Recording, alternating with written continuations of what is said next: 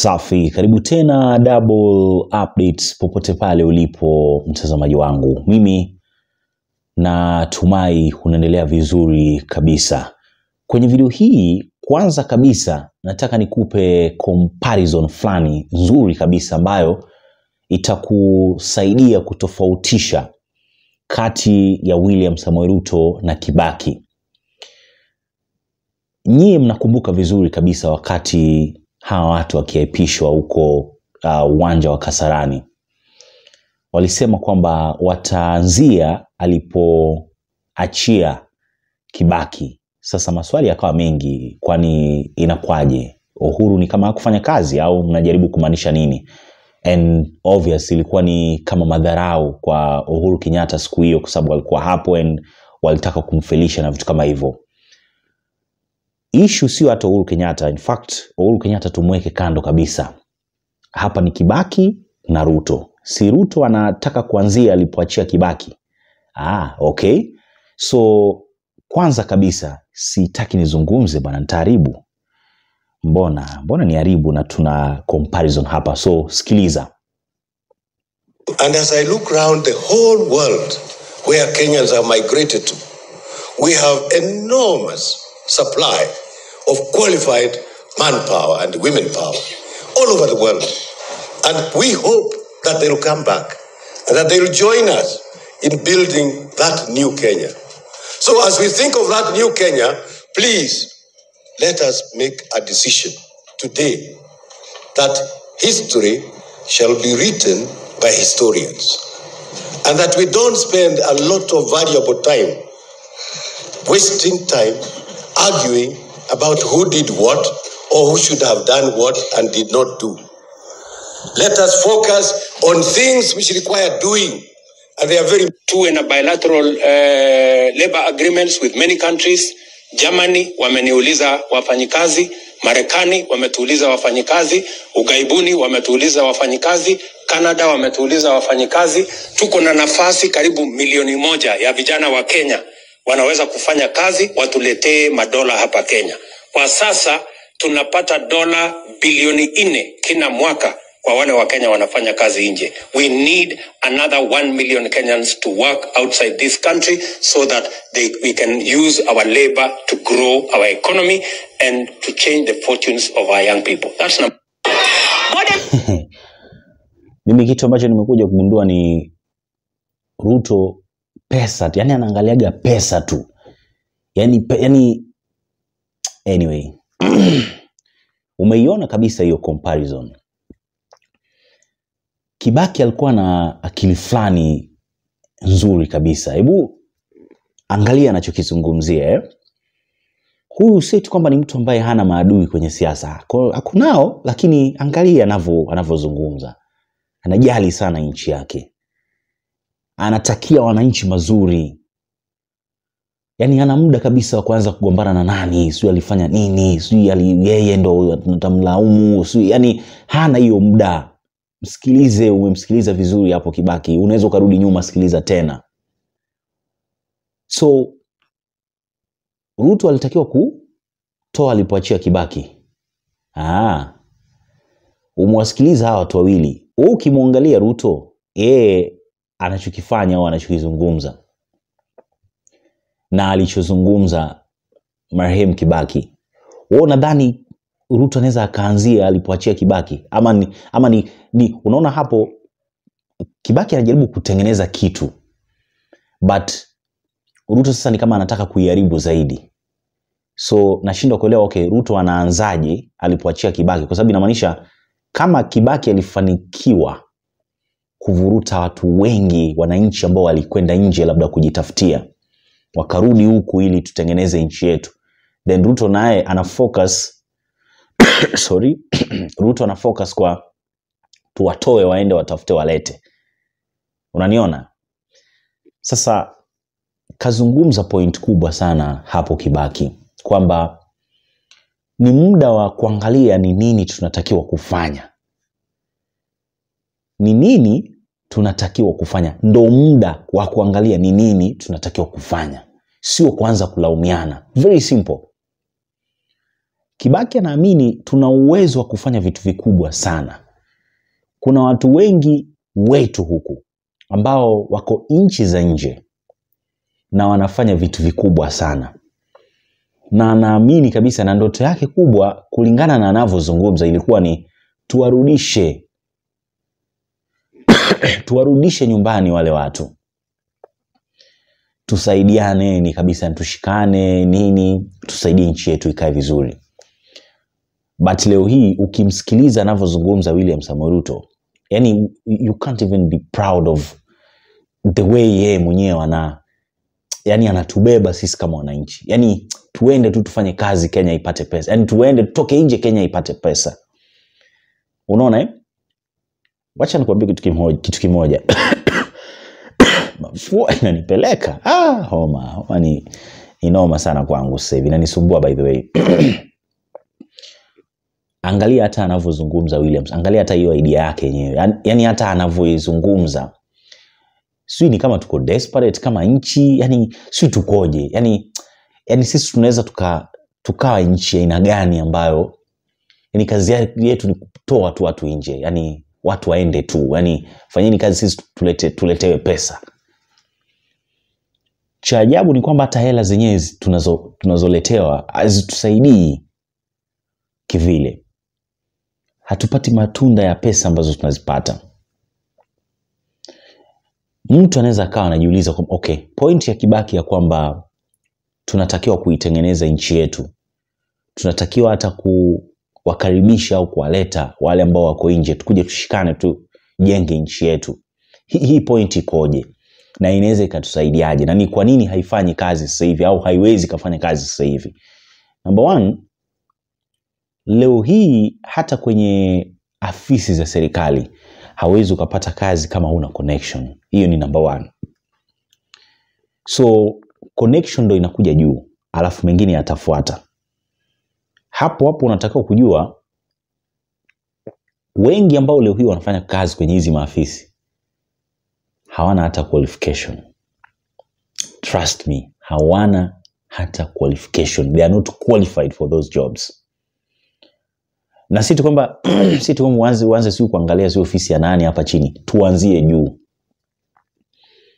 Unakuta a president ana appoint tu, bora ameappoint wewe, nakupea hii, nakupea hii, nakupea hii, nakupea hii.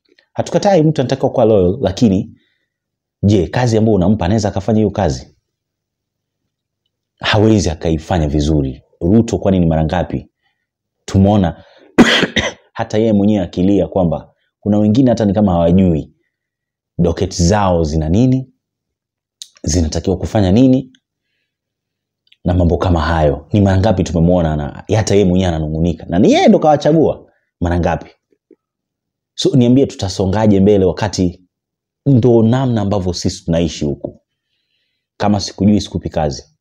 Yani mimi sitaki kujua either una quality, unajua, una experience na nini. No. Bora na kujua yani tuna mahusiano fulani. That's it. Tutafanya hiyo kazi. Tutaendelea. Whether imefanyika vizuri au haijafanyika. Na pia huwezi ukasikia mtu akisema mtu amefanya vibaya. Na anafanya vibaya lakini huwezi kumwambia. Inaanza juu ikiteremka mpaka chini. Unanipata? Yes, ndo maisha ambayo watu wanaishi sasa hivi. Niambie kama leo hii William Samoei Ruto pamoja na timu yake wanaweza kufanya kazi vizuri kabisa. Yani promises zimekuwa sawa, yani hivi vitu vyote ambavyo aliviahidi ameweka vizuri, watu wanaishi maisha mazuri. Niambie kama wale hawawezi most of the people ambao wanatoka nje ya nchi, let me tell you today, most of the people ambao wanatoka nje ya nchi huwa wanaenda kujitafutia, na kwenda kujitafutia nje inamaanisha huku imeshindikana. So the more watu wanatoka, the more hata tunatakiwa kuwa na hofu. Kwa sababu inamaanisha hatufanyi vizuri. Yeah, that's the truth. Tunatakiwa kuwa na hofu kubwa sana. Yani the more watu wanaendelea kutoka, then inamaanisha sisi hatufanyi vizuri. Watu wakiendelea kukaa na ni wachache labda ndo wanatoka, then itamaanisha kwamba tunapiga hatua fulani. You can imagine employment ipo nini, yani vitu vinaenda vizuri kabisa. Hiyo inamaanisha kabisa tutakuwa tumepiga hatua. But here hatuwezi tukapiga hiyo hatua kwa sababu hapa Ruto kitu ambacho anaangalia ni tunapata pesa ngapi. Tunawaletea watu, nyinyi mnatupea pesa ngapi? Unaona Lakini hizi pesa ni mimi. Kama tu nilivyokuambia, hizi pesa zinafanyaga kazi gani? Hizi pesa huwa zinafanya kazi gani? In short, alipoachia Kibaki, Ruto hawezi hata kuota. Ndio ambacho najaribu kukuonyesha. Uhuru alipambana sana, trust me. Uhuru alipambana sana. Na mimi sometimes nikiona Kenya Kwanza wanaanza kumlaumu Uhuru Kenyatta eti ndo alifanya sio mambo ya kawaje, huwa anashangaa sana. And at some point huwa nahisi hata ni wao walichangia matatizo mengi kutokea kwenye serikali ya Uhuru Kenyatta. But at the end of the day akina Matiang'i tried. Walimsaidia sana Uhuru Kenyatta kufanikisha vitu vingi sana. Trust me, kama hawangekuwa akina Matiang'i then akina Ruto leo hii wangemwangaisha sana Uhuru Kenyatta. But they tried. Walishirikiana vizuri and at least tuliona mabadiliko mengi sana kwenye sekta ya elimu. Nyie wenyewe mliona akina Magoha, akina Matiang'i I think term ya kwanza, term ya pili akawa Magoha. Mliona kazi ilivyofanyika kwenye masuala ya ulinzi. Mliona Matiang'i, watu walikuwa serious kabisa na kazi. Akina Munya kwenye agriculture, watu walikuwa serious sana na kazi. Leo hii unaweza ukaangalia hata serikali ya William Samoei Ruto jinsi ilivyo. Muangalie mtu kama Moses Kuria, angalia deals ambazo wanazipiga. Yani bora wao wameshapata kitu, ndio hivyo, imeisha. Bora wao wameshafanikisha kitu fulani chao, imeisha hiyo. Angalia mtu kama Ruto, president mwenyewe anajiita president. Leo hii unamwambia hii finance bill itatuletea matatizo, anakuona ni kama you are against serikali yake. Sasa you are like, ako against vipi? What do you mean by against serikali yako? Kwani hiyo serikali yako unaongoza nani? Si unaongoza wananchi. Wananchi wenyewe ndio wamewatuma hawa viongozi. Then you are like, mtapata barabara, sio mtapata nini? Okay, inatusaidiaje kwa mfano? No, tuambie inatusaidiaje hiyo? Hawawezi wakaianzisha alipoachia Kibaki. Kibaki hakupeana kazi wanavyopeana kazi leo hii hapa. Kama wanataka kuanzia alipoachia Kibaki, then inamaanisha wanatakiwa kuenda na spidi, mbinu na kila kitu namna ambavyo Kibaki alikuwa anaifanya. Sio Uhuru alikuwa anaifanya vibaya kama wanavyosema. Then kama inatakiwa kufanywa alivyokuwa anafanya Kibaki, then hiyo haiwezekani. Kwa sasa hivi hiyo haiwezekani kwa sababu tayari tu formula. Yani kitu hapo unaweza kukuta ni formula moja inatakiwa kutupea kitu ambacho tulikuwa tunapata tukiwa na Kibaki. Trust me, kuna formula. Lakini najiuliza, wewe unatumia formula tofauti kabisa, but unataka kupata the same answer na mtu ambaye ametumia formula nyingine tofauti. Then inamaanisha hapo kuna kitu ni kama hakiendi vizuri, yani ni kama hakiingiani. Unanipata mtazamaji wangu? Number 1, muangalie hata Kibaki na timu yake. Watu walikuwa wamepewa nafasi sehemu tofauti tofauti. Hapo hakukuwa na kuzembea kwa kazi. Hapo hakukuwa na eti kupeana kazi kirafiki. Eti unajua na nini rafiki yangu? Mimi nampa kazi mtu fulani kwa sababu amesimama na mimi. There's nothing like, anaweza kama amesimama na wewe lakini hiyo docket ambayo unampa hawezi chochote. Atakuangusha. Kwani wangapi wanamwangusha leo hii William Samoei? Wangapi? Hawa kina Kuria si wamemwangusha mpaka leo hii wamewabadili, wamewekwa kwenye nafasi zingine. Wewe niambie, wewe si mwananchi wa Kenya, niambie Aisha Juma wao anafanya kazi gani? Si tu kama namchukia, lakini niambie anafanya kazi gani? Mara ngapi hata unamuona labda kwenye docket yake ameita hata press, kuna yani taarifa na anaambia wananchi kwamba hii ilikuwa hivi lakini tunaibadilisha, tunairekebisha inakuwa hivi na hivi. Niambie, kuna wengi, kuna ma-CS wengi. Najua hata wengine unajua Penina Malonza, unajua Malonza ni nani? Hata hujui hata ni CS wa nini, anafanya kazi gani, hujui. Si tu kwamba hujui kwa sababu labda kitu ambacho wanafanya ni kitu kigeni au kitu ambacho kimejificha. No, there is nothing like that. Sema hawana kitu ambacho wanafanya. Kwa sababu kila kitu ni Ruto. Ruto ndo anawaambia fanyeni hivi, fanyeni hivi. Wao hawana hiyo nguvu ya kuambia Ruto kwamba sasa hapa tunafanyaje. Hawana. And sometimes wao anajiuliza kama jamaa anataka kufanikiwa na anataka kushirikiana na watu, then anataka kufanikiwa vipi? Kwa sababu nina uhakika moja kati ya tools ambazo alikuwa anatumia Kibaki kubadilisha Kenya hii hapa ni kushirikiana. Mimi naamini hivyo kwa sababu kwenye kushirikiana unaweza kukuta mtu ana idea nyingine nzuri sana ambayo inaweza kukusaidia, but at the end of the day mtu kama Ruto sio mtu wa kuambiwa. Yaani Ruto sio mtu utamwambia usifanye hivi, fanye atakwambia yeye mwenyewe anajua ni nini anataka na anajua ni vipi ataifanya. Kushirikiana, yeye mwenyewe alianza kutenganisha watu kitambo sana huo mwenyewe. Ruto pamoja na naibu wake shares si nini, hiyo haisaidii. Wao wanaweza wakaenjoy, wanaweza wakacheka, wanaweza wakanini kila kitu kwa sababu sorry noma. Wao wanaweza kuongea hivyo vitu, they are enjoying life, kila kitu kinaenda vizuri, but at the end of the day nataka ujiulize hapa wananchi na wao watapata kitu kweli? Kwa hiyo inavyoendelea wananchi watapata kitu? Hamtaki kushirikiana na watu, hamtaki kuongea ukweli, hamtaki kuambiwa. Yaani nyie sasa nyie mnataka kufanyaje? Nyie mnataka mtafanyaje? Yaani mtaanzaje yani alipoachia Kibaki? Hebu hata nyie wenyewe mniambie. What do you mean by alipoanzia Kibaki? What do you mean? And haufanyi kama alivyokuwa anafanya yeye.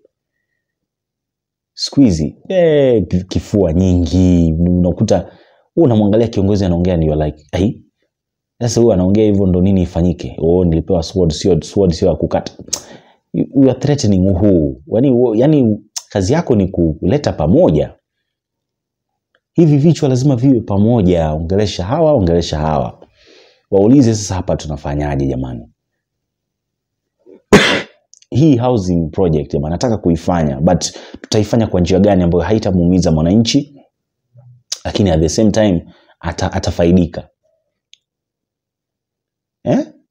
Badala ya kumpandishia ID, nyie mnaonaje? Yaani tunaweza tukatumia sources gani kupata fedha?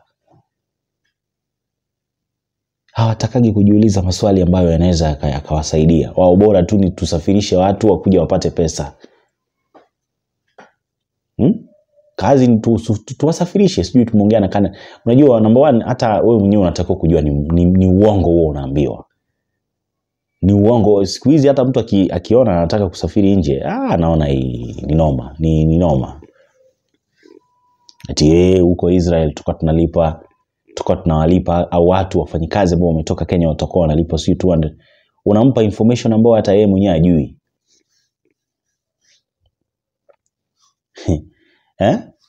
Unampa information ambayo hata yeye mwenyewe hajui. So tukitaka kuanzia kwa Kibaki lazima tutumie zile formulas za Kibaki.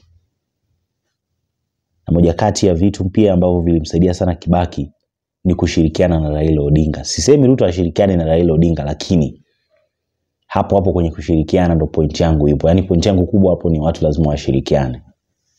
Watu lazima waache kulaumiana. Trust me, leo hii serikali hii hapa ya William Samoei Ruto ni kama Uhuru alimwachia nyumba lakini akatoka na vifunguo. Sasa huwa anashindwa atafanyaje, so inabidi abomoe ndo aanze mpya. So by the time anabomoa anakuta ametumia muda mwingi sana kubomoa. Kwa hiyo kuanza kutengeneza inakuwa ni gharama tena. But lakini kama wangekuwa wanashirikiana angeachiwa milango wazi. Yeye mwenyewe ambiwe hapa ni room tunafanyaga ABCD. Pale room tunafanyaga hivyo. na naamini kila kitu kingekaa vizuri. Si kama unaelewa point yangu. Like Uhuru alipotoka alitoka na amenawa kabisa, hataki kurudi nyuma. Yani and at some point hawa walikuwa kuna mambo mengi ambayo unajua ilikuwa inawasumbua, and they were like hapa inaendaga vipi? Hapa inaendaga vipi? So at the end of the day unakuta kwamba vitu vilikuwa vinawachanganya sana. Unanipata But si kama una maoni nyingine tofauti na yangu, niachie hapo chini kwenye sehemu ya comments. But hiyo speech ya Kibaki imekuonyesha kwamba hatuwezi tukaanzia alipoachia Kibaki. Sisi tunaharibu kitu ambacho yeye alikuwa anajaribu kutengeneza. So kupata results zake haitakuwa rahisi. Hebu tukutane kwenye video ambayo inafuata, lakini kwa wewe ambaye tumekutana for the first time, bwana nakukaribisha na nakuambia pia asante. Unaweza kujiunga na familia kwa kusubscribe and kila kitu kitakaa vizuri sana. Bye bye.